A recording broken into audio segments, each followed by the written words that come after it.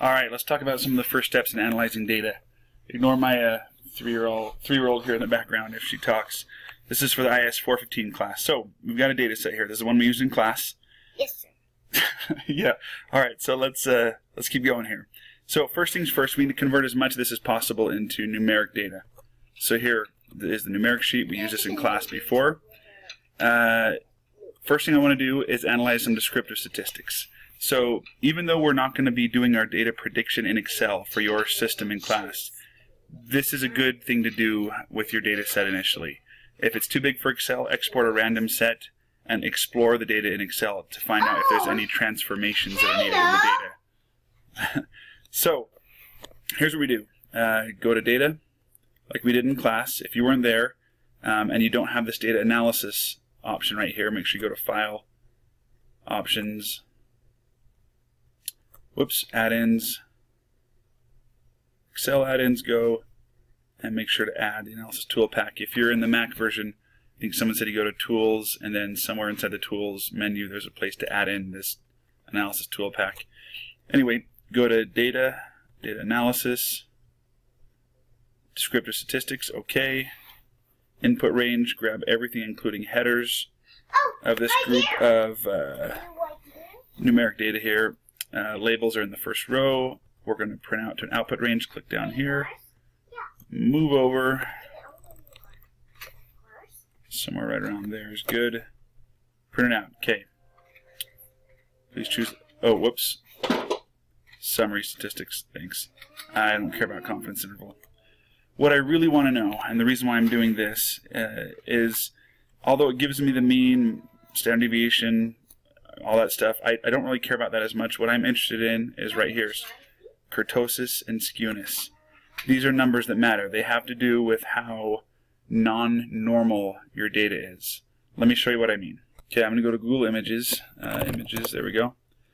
And one of the assumptions when we do predictive analytics is that the data exhibit or follow a normal distribution. Normal means it's a bell curve. So we have small counts of data on the tails. Most of it's in the middle, and it looks like this.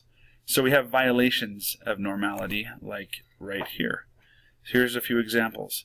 So this chart here is tall and skinny. This one's kind of low and wide, meaning it's not like this prettier bell curve right here.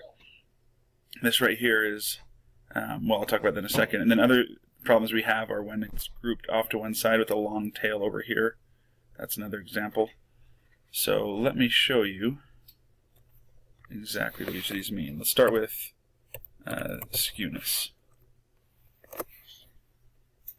Alright, skew data, which is the one that often concerns me a bit more, well, they're both can be a problem, is when it's lumped to one side with a long tail, positive or negative skew. So let's look up the rules. Rule for skewness. There we go. Now these rules they're not really hard and fast rule. There's not a lot of science behind them. It's someone's best educated guess or suggestion as to what you should follow. So with skewness, 0 means the data is perfectly symmetrical, although it's going to be unlikely. So skewness less than -1 or greater than 1 is highly skewed. Let's take a look at our data. Alright, so here's skewness. Less than -1? Nope. Greater than 1? Nope. Do we have any problems here with skewness or kurtosis? Or skewness? Doesn't look like it. None of it are that bad. Some of them are close though, especially down here. This one of -0.8. This doesn't look nearly as nice as you might think. In fact, for example, let's look at the skewness for this is, let's see, homeowner. That's probably not the one I want. How is income? Okay, good. Income is very skewed. Let's graph that. So this isn't above 0.1. It's 0.75, but that's still going to look somewhat skewed. So I'm going to grab income here. Actually, no, let's insert a pivot chart. And let's go back here to this one. On Original tab, I'm going to insert... no, pivot chart, sorry. There it is. Pivot chart. Put on a new sheet, no problem. Let's grab income. Right there, we want to, not sum income, we want to count. In fact, let's put income, a better way to do this, stick income here on the, no, that's still not what I want. Let's change this to value field settings count. Okay. There we go. This is what I'm looking for. Okay. So see how my count here is not a nice, pretty bell curve. It's skewed positively. Skewed over here to the left with a long tail of people up here. So what I want to do is a transformation to help make this a little bit more normal than it used to be. So before we do that, let's look at kurtosis. All right, back here. Nope, numeric. This is what I want. We have kurtosis. This is where I've got a tall, skinny graph or a low, kind of fat one, rather than a perfect bell curve that has a certain number of standard deviations in it. So let's go back here to our images. Change this one to kurtosis. All right, here's a kurtosis problem. Let's find the rule of thumb for kurtosis. All right, that's skewness. Nope. I want acceptable range for, here we go, values for asymmetry. Kurtosis between -2 and 2 are considered okay. But look, see how this skewness one is different? Let me pull this back up. All right. Let's see here. For asymmetry and kurtosis are between -2 and 2 are considered acceptable. All right, I've seen this between -3 and 3. It all depends on the context, and this is why I don't put a lot of faith in just looking at someone's rule of thumb. So, let's check this guy's opinion right here, and that's all any of these are just opinions. All right, both. If either of these values is not close to 0, then you got a problem. So here's some skewness guidelines. All right, here's our same less than -1, greater than 1. Between this, between that, kurtosis, here's our value.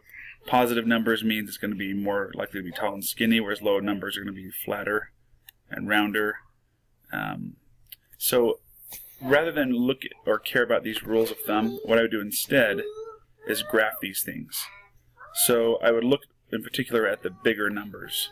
So kurtosis for, let's see, it's a fairly big one, -2, -2, that's for purchase bike. So these values for purchase bike and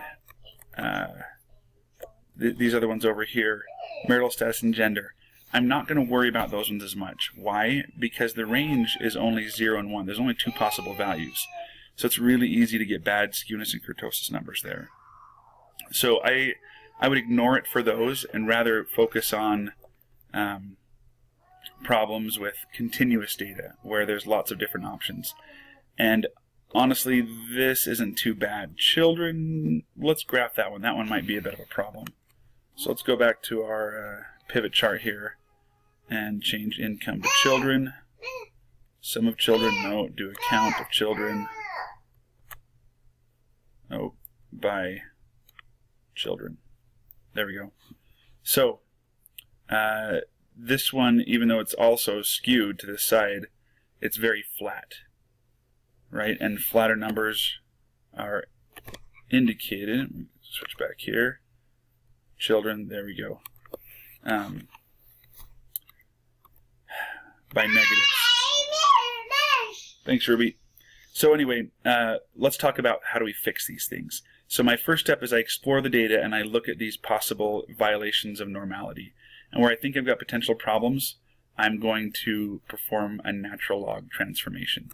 So again, I'm going to ignore it for anything that's dichotomous, where there's just a 0 and a 1. But instead I'm going to focus on income and children. Education is slightly bad. You could possibly do it for education, but the reason why I wouldn't is because we've already transformed education from text to numeric, and we don't know if how valid that transformation is. We talked about this in class, but as a reminder, the reason why we don't know if that's a valid transformation is that we don't know if the difference between partial high school and full high school is the same as the difference between high school and partial college. The difference is indicated by a 1. We've numbered them, 1, 2, 3, 4, 5. So that assumes that the difference between each level of education is identical, which it may not be. However, I was able to turn education into a numeric field that I could then do an analysis on because there's an order to it, right? We know that one level education is lower or higher than another. So at least I was able to change it to a number, but since I don't know how valid that is, I'm not going to worry too much about messing with performing a transformation based on the kurtosis and skewness levels. Alright, commute distance. This one looks like that one could be an issue. But again, you'll notice I also transformed that one in the data over here.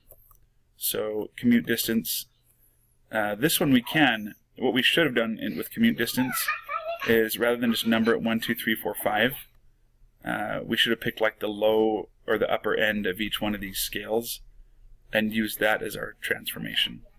But anyway, that's alright. I'm going to do the transformation once for you just to see how it works. So income, I'm going to insert this right here and simply say income ln equals the natural log of the actual value. Alright. So, oh, sorry, daughter wants me to open up a granola bar. One sec. Okay, granola bar opened. So next, we've gone through, we've explored the data, we've identified relevant columns that may be skewed or non-normal. We've applied some transformations to a few of them. Something I breezed over at the beginning because we talked about this in class is how to change data. So again, like I talked about, we were able to change many of those columns to numeric columns because some analyses can only handle numbers. Happy birthday to you. Thanks, Ruby. However, some of these, like occupation, there's no order to this. And so we can't replace this with numbers. Or region, there's no order to region. So we're going to have to handle those in a different way. I'll stop this video for now, but see the videos on ANOVAs, and we'll also address this in our regression prediction.